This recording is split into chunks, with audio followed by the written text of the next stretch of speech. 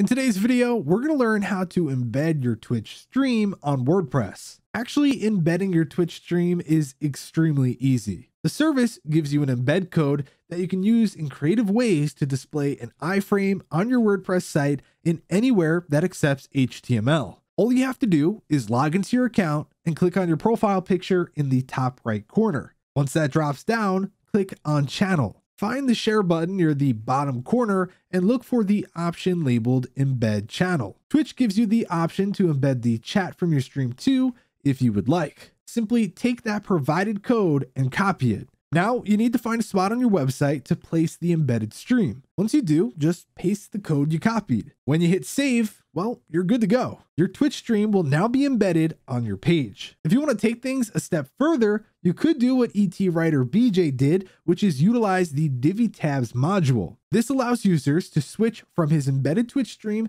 to his YouTube, Facebook, or Twitter. The process is very similar for embedding these platforms because they also provide you with code that uses an iframe, which you can then place anywhere on your page. And there you go. That was a very simple and straightforward tutorial that I hope helped you out. If you enjoyed this video, then be sure to give it a like and subscribe for more content. With that said, thanks for watching, and we'll catch you in the next one.